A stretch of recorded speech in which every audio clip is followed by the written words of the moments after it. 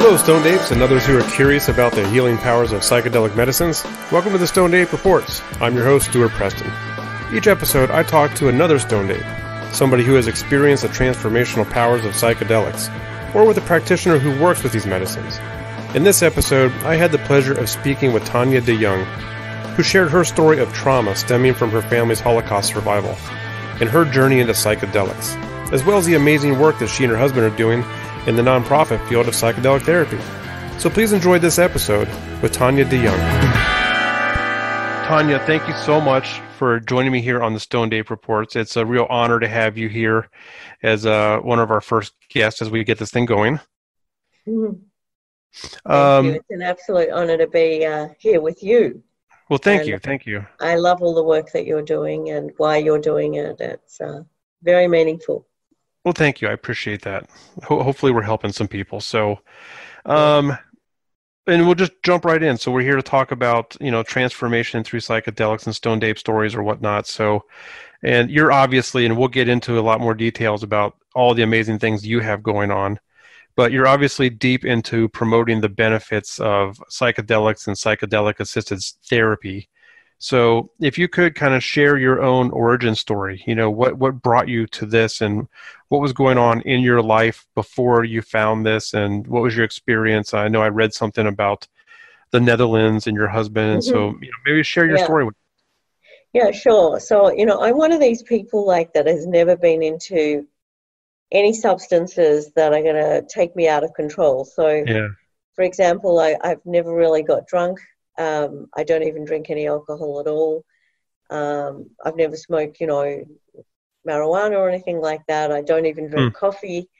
Wow. Sounds like I'm a really boring person. So the way that, I've got high in the past has been through probably my singing and my creativity and my work as a performer in particular, and entering transcendental, really high consciousness through my performance and my music, that sort of thing. So it was a real surprise to me when I was reading Tim Ferriss's blog, which I receive weekly, when I came across an article that he had a link to, which was an article by Michael Pollan called The Trip Treatment, which was in the New Yorker magazine. And Tim mentioned that he was investing a lot of money in trials at Imperial College at the time. This was about 4 years ago. And I read the article, and for some reason, it resonated incredibly strongly with me. And I thought, wow, that is just incredible. And I showed it to my husband, Peter, and I said, Peter, we have to do this. We have to find a way to do, this medicine. Right. And so he said, okay, well, whatever you think, sort of thing, sounds interesting. And he sort of left it to me for the next 6 months. And the first thing I did was I reached out to Robin Carhart Harris, who's running the trials at Imperial, who was mentioned in the article. And he said, look, no, there was no trials for really, we don't have a diagnosis of a mental illness. And there was no trials around for healthy volunteers at the time. And so then they introduced us to the Psychedelic Society, and none of their retreat weekends were running. So finally I got in touch with a private guide in the Netherlands, and we flew overseas to have this session with him. And I should say, that, one of the primary reasons why I did this was that I'd never been out of control, in a sense. I've always been a bit of a control freak, and right, incredible sort of organizer and juggling a lot of balls, and very much in the doing plane of life. And I had been feeling increasingly like there's got to be more than this, and my own life story is such that I'm the daughter and granddaughter of Holocaust survivors. So for me, trauma. So for me, I knew that I would be carrying some sort of trauma that, was leading to, some of my sort of obsession with work, that I would be carrying with me in terms of, feelings of anxiety and so on. And then my husband, his father committed suicide when he was 13. Uh, And so, though he felt that he'd come to terms with that, it really became evident in our ceremonies and subsequently in our ceremonies that, there were things that we hadn't necessarily dealt with, mm-hmm. and that there's this sort of trauma that had been in ourselves for decades, in my case, through lifetimes really, was still there. And that we had to get rid of this if we were going to transcend and if we were going to significantly raise our consciousness and live our lives with the greatest sense of meaning and purpose, fulfill our potential fully as human beings, as spiritual beings. And, more than living on this plane that we see every day, that really, these medicines have taught me so much, but one of the greatest things they've taught me is that there is not just this dimension, that there's so much else going on, and Right. that we're really surrounded by spirits. And of course we are each a human spirit as well as our body. We're so much Right. more than our bodies. And so that's really what happened. This very first experience we had was a heroic dose of psilocybin. Wow, you started off with that? Well, actually, it was started with Syrian rue, the experience. So an hour before we actually took the Mm. psilocybin, we had a tea made of Syrian rue. Mm-hmm. And Syrian rue is an MAOI inhibitor, which means that it stops the medicine being broken down in your gut, so that you actually, when you take this psilocybin, it actually amplifies the experience massively. People Wow. say between 2 and 5 times the actual dose that you take. So it was one of those things that I was so afraid of this, that this might screw up my brain, that I would never Right. be able to work again, that it was going to, really have terrible effects on me, because, you hear these stories all about the stigma of these medicines. And Right.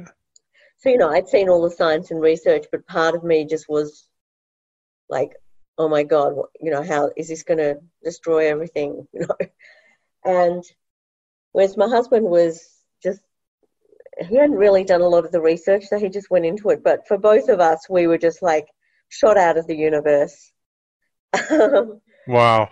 into another world.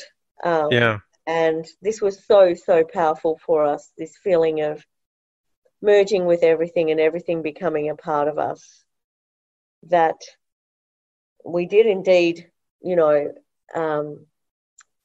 feel that sense of awe and that sense of wonder and oneness and connection with everything.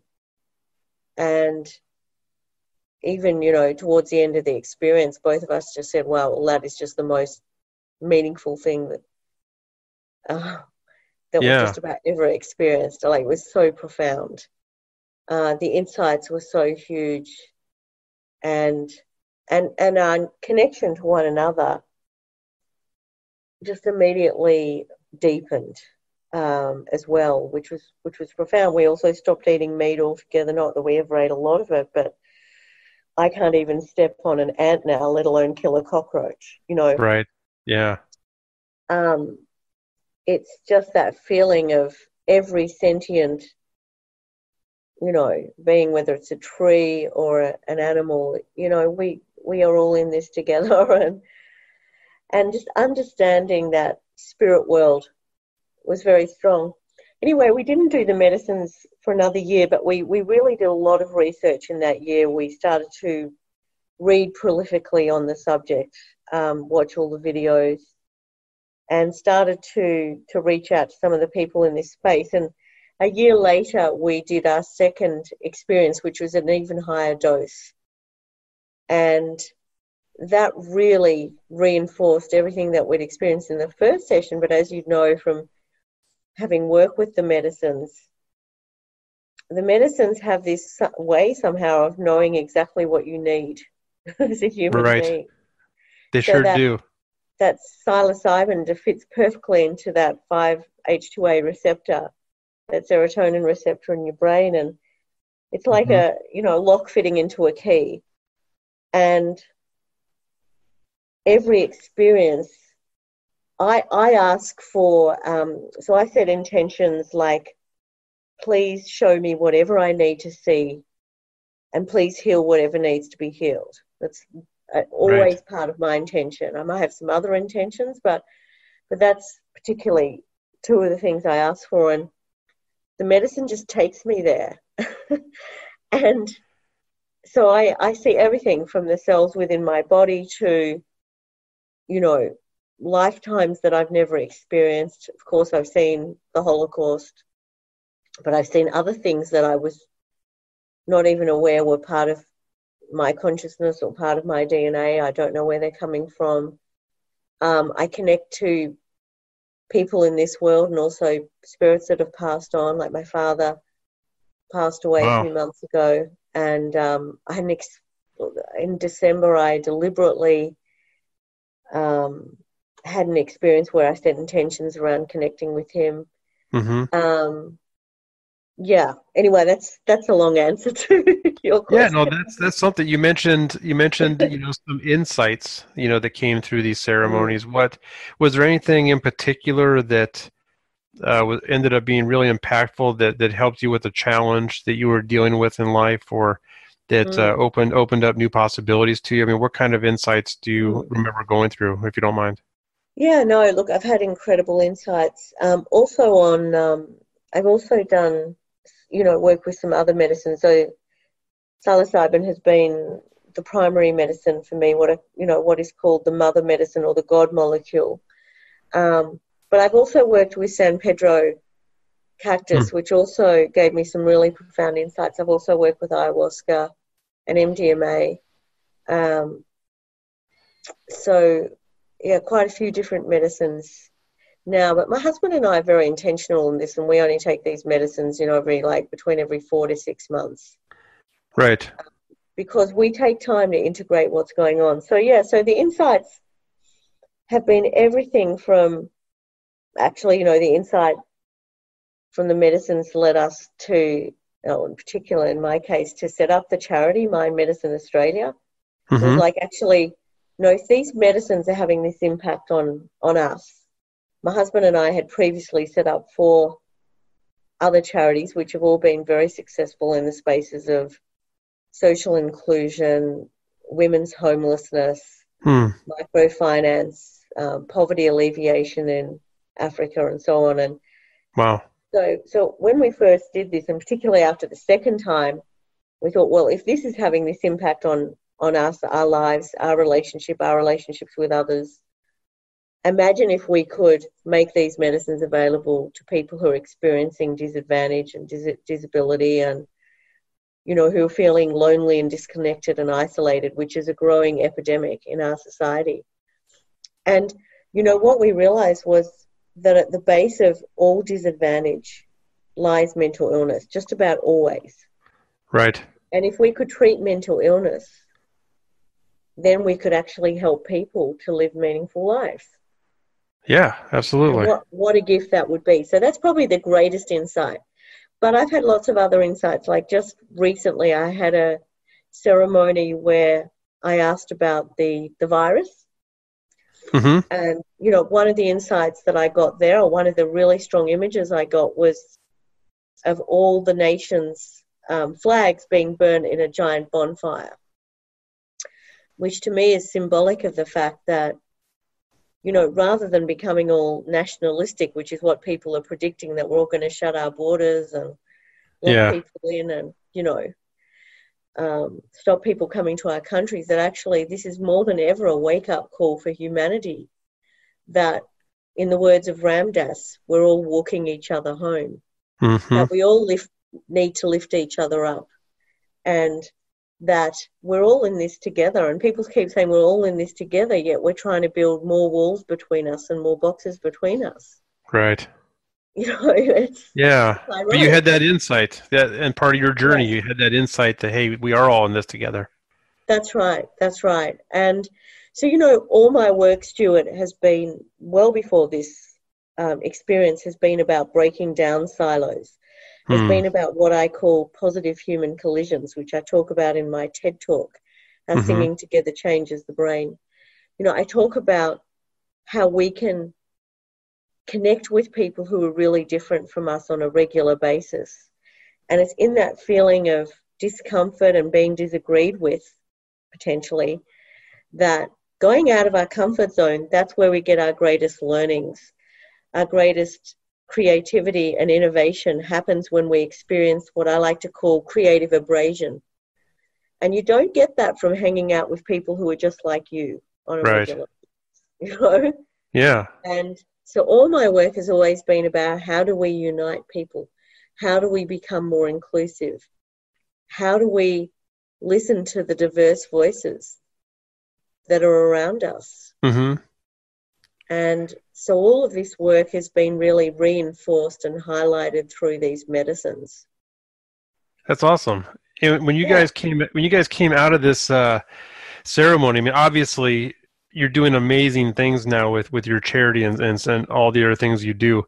But when you came out of that first ceremony, were you ready to go out and shout this out to the world? Did you have any Mm. kind of pushback from friends and family, like, "Hey, Tanya, what are you doing now? This is a little crazy." Yeah, I mean, yes. I mean, well, certainly we did share this experience with our close friends and family. And Mm-hmm. I think a lot of people just thought had gone crazy. Right. It's like, people would say things like, oh, well, you've had a mystical experience, but that doesn't mean that, this is right for everyone. Or, you've obviously had some kind of out of body experience, um, but, what are you going on about? And it's like, people who haven't used these medicines, it's very, very hard to explain to them. Yeah, and it can Um, be scary to them. it can, like it was to me. Right. But, people need to take that leap of faith, because if you take these medicines, and we've always taken these medicines with a guide, certainly in the first few years. I mean, really, the first time we have done we've guided each other as well, but Mm-hmm. the first time we did these medicines together was really recently on this, I call it my COVID exploration ceremony. and and we actually did the medicines together. But we're very, very careful. But in 9 out of, say, the 10 experiences that we might have had in 4 years, we've had incredible guides who've been there. And when you take these medicines in an intentional way at the right dose with a guide, they are so remarkably safe. Like, there's been 119 recent trials and all currently taking place, and there's been no adverse events in any of them, not Yeah. one. you know um yeah, And that's so what you think is the key. You think a real key is having a guide, somebody to I be. I think, mean, in addition to the dose, and I guess you would yeah, probably say set and setting, but a guide is very yeah, important into this that's process. right. So setting, for us, that means, being in a place where you feel safe and held. I mean, if you can be somewhere near nature, I think that's really important. In a forest by the ocean, somewhere Yeah. like that is powerful. The music and the eye mask, I think, is fundamental to the experience. So going in is very important. We might take our eye mask off at the end of 4 or 5 hours, and then you see nature in a whole different way. But I think it's important to use the eye mask, and of course the music is profound. We'll talk about that further. The music is profoundly important. But yeah, I mean, we had a lot of people who I think were like, what has happened to these people? Like, I mean, Peter is like you know, one of the most successful merchant, bankers, um, in the history of this country. And I'm, Yeah. I've never taken any drugs whatsoever. And we're both what you'd call very upright citizens. You know, we've never taken Yeah. any drugs in our whole life. So I think people thought, what is going on here? But now I think people understand what we're doing, and in general, people are very open to what we're doing, and they're actually very supportive. And now, I mean, even my mother, you know, I'll say to her, I'm going to do a ceremony, Mum. And she goes, oh my God, okay then, well, tell me what you learn, you know. Yeah. And then I share with her what I learn. And, you know, look, I honestly wish that all people who can be safe and held, you know, with these medicines in the right setting would have the opportunity and take that step to go into this state, because the learnings are just so profound, and the feeling of boundless love and connection, you cannot replace that, and it will come into your normal life, into your material plane life, and it will take you to places you didn't think, and it will also help you become more creative and help you join the dots more in your life normally that you just didn't expect. And yeah, it's, you know, my life has changed more than I could ever imagine because of it. And is that what has kind of inspired you? I want to talk about the music and the playlist, but yeah. I think that this goes right into is that the passion that is behind Mind Medicine Artists Australia in your nonprofit? I mean, I feel it coming from you as you talk about it. So is that what kind of got you to that? And you want people to have these experiences? You want them to do it with the right guides, the right qualified people? I mean, is that what's behind all this?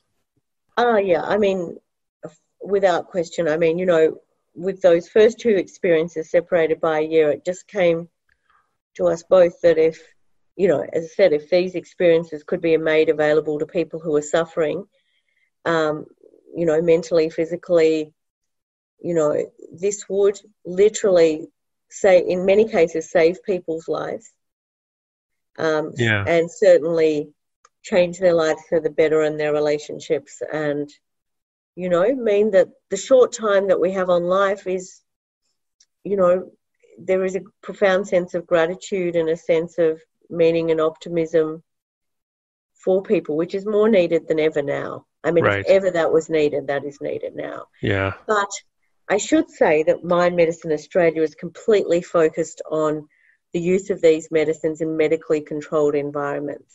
Mm-hmm. So our mission is to make sure that these medicines are provided to people who are screened properly in medical environments with the right support, and then the right integration process following the medicine session, so that they can integrate these incredible experiences back into their work, their lives, their families, and really use the medicines as medicines that are teaching them, you know, in an ongoing way. And so our mission with the charity is that these become part of the toolkit for all doctors and their patients, particularly to begin with psychiatrists who are prescribing doctors. But over time, you know, other medical practitioners. And so the key strategic objectives in that are, we're building awareness and educating people through a range of events, screenings, webinars, a global summit in November with the leading researchers and psychiatrists in the world coming to Melbourne. I mean, you really do. You can drop some names if you want to. You've got some amazing people coming to the summit. Yeah. So, you know, all the leaders in this field, you know, not all of them, but the majority of them, people like Robin Carhart-Harris, David Nutt, Ben Sessa, Rick Doblin, people like Wade Davis. Yeah. You know, just incredible people from around the world who are coming to Melbourne from all over the world. And part of that strategy also is we're setting up national and regional, like metropolitan and regional chapters throughout Australia and potentially Asia and New Zealand as well. And we're seeing ourselves as a hub really for the Asia Pacific region. We're also setting up the first professional development certificate in psychedelic therapies in the region.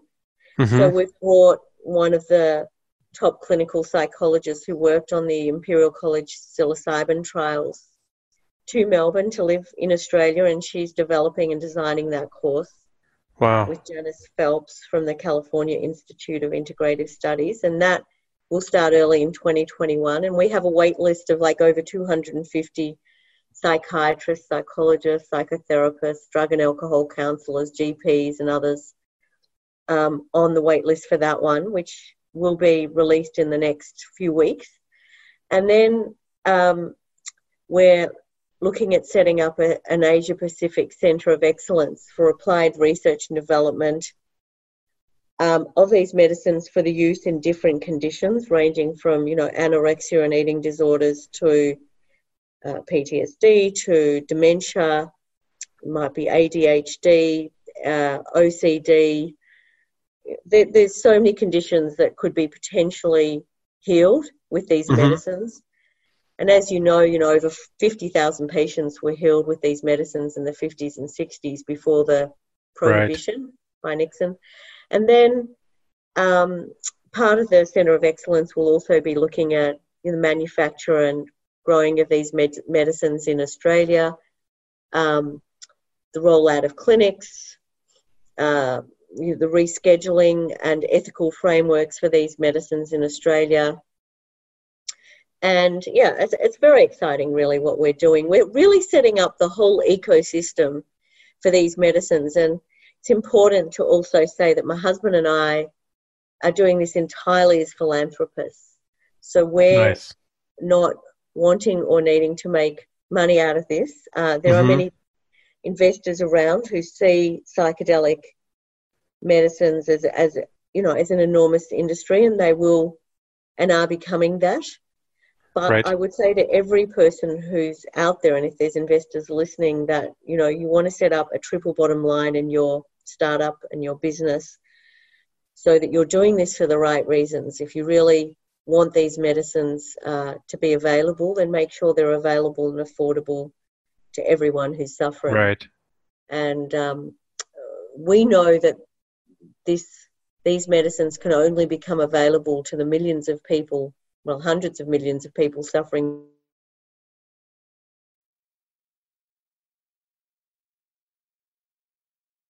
and for-profit enterprises. Yeah. And that is amazing you're doing all that. And yeah, I hope some of these investors will jump in. Like you said, I never heard that term, the triple bottom line. You mean the donations Yeah. to charity and doing good?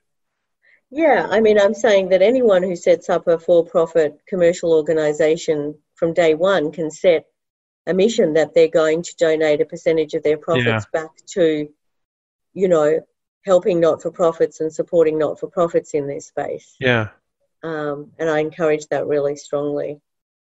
Yeah, that's great. I love what you guys are doing. Where do you see, and I don't know, maybe in Australia or in that area, where do you see psychedelics and psychedelic therapy going? What are your expectations? I mean, with the Well, work my you're doing, what are your expectation goals? is, yeah, well, our expectation is that, when you go to a doctor and you say that you're suffering from some kind of certainly mental illness, Yeah. that the doctor will not just give you the options of antidepressants or psychotherapy, but will actually say, well, actually, there's also psychedelic assisted psychotherapy. Yeah.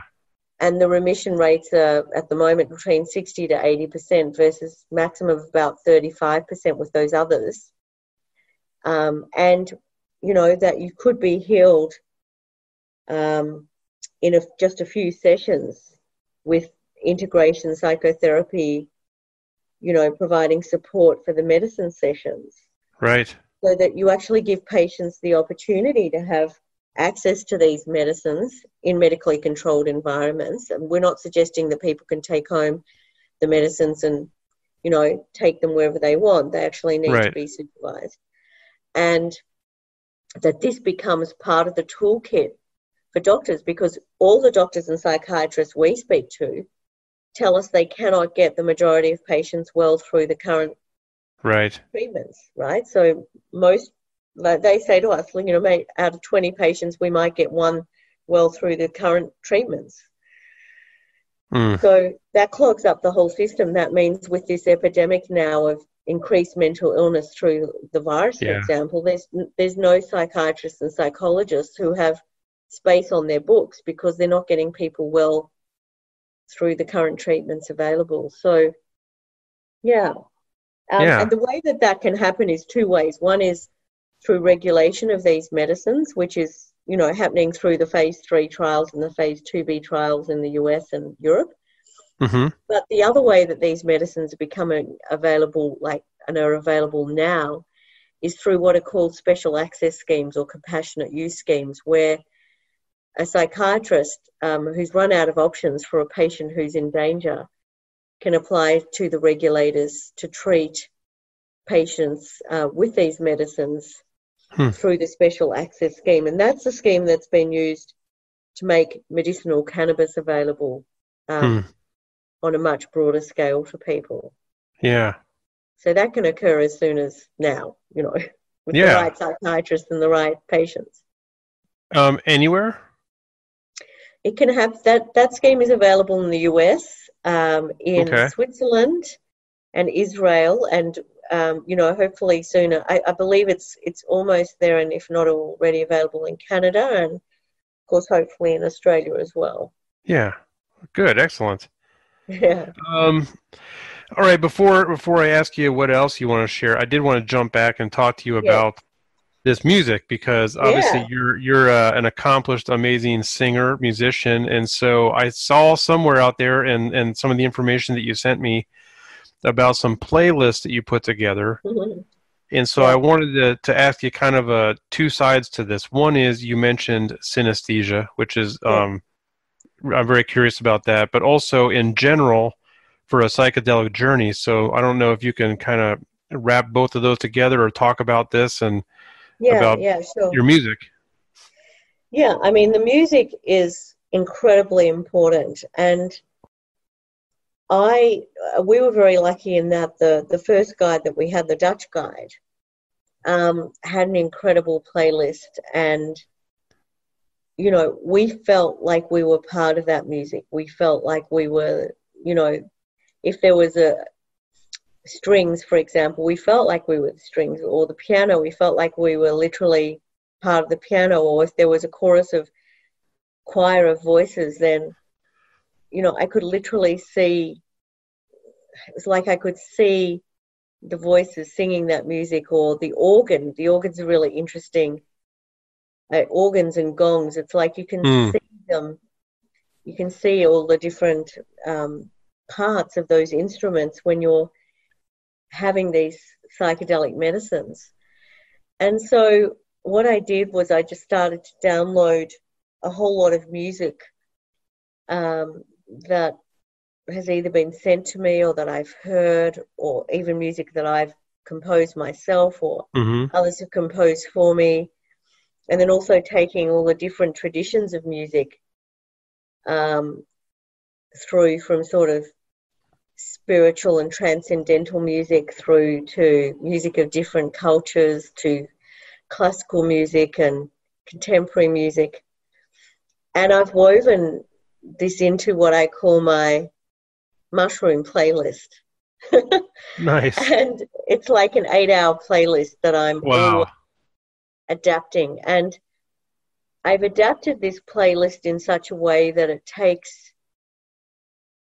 people who are having these medicines through the experience and through each stage of the journey. So it's like right through from, you know, if, for example, you were to take Syrian rue, which are peganum seeds, which are legal actually substances. So they're Hmm. the substance I mentioned at the start, and you Right. might. hmm So you take those an hour before the psilocybin. So I've got music for that that takes you into a meditative state, and then when the experience starts, I use some Brian Eno, and then I use a lot of music for the first, say, 3 to 4 3 hours, let's say, first 3 hours. That is very, it's non-recognizable to most people. It ranges from crystal bowls to gongs to Hmm. Mm-hmm. voices, but they're very, there's no melodic structure to the music, but it's tuning in with you so that it's helping you to transcend and to become one with a higher consciousness and the spiritual plane. Yeah. And Wow. then after about, say, 3 hours, I start to weave in some more music that is classical, but it's not traditional classical music either. It might be some Max Richter, or it might be some other classical music that's sort of been improvised on, in a sense, and so still not as recognizable to people, because I think it's really important that people don't connect back into this material world too soon in the ceremony. And then I start to then bring in some other classical music, some more traditional classical music, but really, really beautiful, like just the most angelic music. And then also some songs that have some themes, like, for example, there's a song I use called Humble Yourself, which is really important because it's all about people realizing the connection they have with their brothers and sisters, and all brothers and sisters, not just your real brothers and sisters, but Yeah. Are there lyrics? There's actually spoken words in the song? Yeah, Humble Yourself. Yeah, so that Okay. starts to really have some lyrics that start to really connect you to broader humanity and themes of suffering and Right. rising up and lifting each other up and so on. And then I also have some of my own music in there, so pieces from my recent albums. I use quite a lot of pieces also from kirtan, chanting later Yeah. on in the ceremony. And then, a bit of contemporary music as well, and, even things like Viva La Vida towards the end, just to, because you start feeling like you want to move and dance. Yeah. And it's really interesting, like, people have said to me, oh my God, that is like the ultimate playlist for ceremonies. And I've actually shared that playlist with a few guides who I really respect, and they've started to use that playlist. And what's been interesting is that I've used that playlist with some other people as well, and they've said, oh my God, it was like, just when I thought the music couldn't get any better, it was like the next piece was like even more profound, and I became like part of this music, and I could feel like my whole being was the instrument, and that the music helped me to open my boundaries even more and to go into, in some cases it might be, a galactic or cosmic, feeling of flying in space, or in other times it might be that I'm whirling through the whole universe, or I'm swimming in a river, or I'm under the sea. Wow. And yeah, so the music really helps, certainly the people that I know and have Yeah. worked with these playlists, to transcend more quickly and more effectively into other states. Well, that's amazing. That's so it's a big part, not only a guide and setting and dose, but also this amazing playlist. Is this available somewhere? Do you sell it? Do you have it listed out somewhere? Is I it am something you guys thinking of, offer? yeah, I haven't shared it publicly yet. I'm thinking about what to do with it. Okay. And I share it with people who are close, Yeah. um, and there are more people developing music. I think there's some playlists potentially on Spotify that some other There people have are. been using. Yep. Um, but yeah, I'm always open to seeing what I can do, and I always want to share with people Yeah. uh, this sort of thing. And I don't have a profit motive, so I Right. want I want to help people to experience these medicines and get the most healing possible. Oh, that's awesome. That's really awesome. So, what else? As we wrap this up, what else? Mm. Is there anything else you want to share? Is there anything else I have not talked to you about or asked you about? What else do Um, you want to get out there? Look, yeah, I want to encourage people to jump on mindmedicineaustralia.org and have a Okay. look at what we're doing, and certainly have a look at our summit, which is taking place in November, and we'd Mm-hmm. love people to sign up. We've already sold over 250 tickets, so it's undoubtedly going to sell out. Wow. Is Um, there a virtual aspect to that, so somebody from the States could buy well, a virtual ticket or participate somehow, or is it only live? it's only live, and Okay. if for some reason, our borders are still locked up by then we'll move it to Okay. next year, because the way that we look at this is really important. There's a lot of virtual seminars taking place now, but to really connect with other people, I still believe you really have Be there, to yeah. be in a room with people and to experience these experiences together. That's where the real magic and transformation takes place for people. And I've devised 8 previous global conferences in the innovation space, and we Wow. always the conferences and summits that I create are not like your normal conferences and summits, and you have to be there because we take people on a journey that is not just a speaker speaking on the stage. We actually use visuals and music and Huh. other experiences to help people really connect to the content that's being shared by presenters. Nice. So that's really tricky to do using a sort of what I call a very sort of 3D at most, 2D Yeah. sort of An format like immersive Zoom. experience.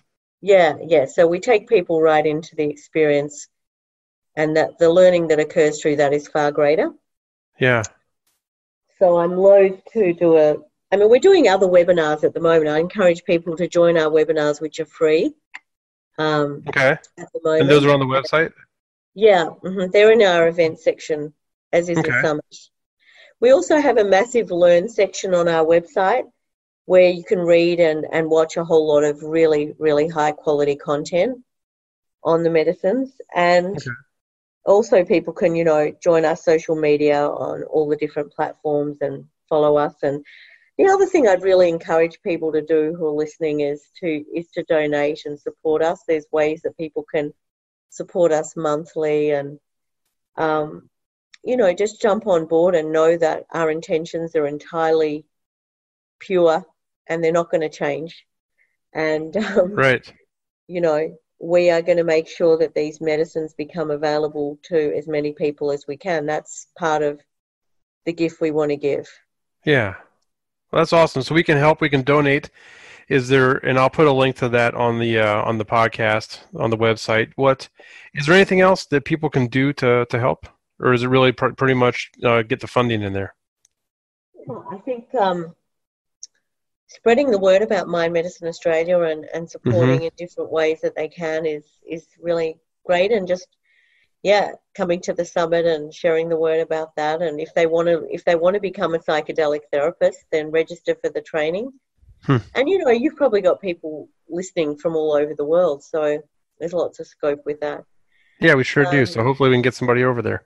yeah, and also encourage people to watch and share my TED Talk. A lot of my philosophies around creativity, and certainly the work I've done in my previous charity, the With One Voice program, is on my TED Talk, and I think it's nearly at 100,000 views now, so it's going Wow, going well.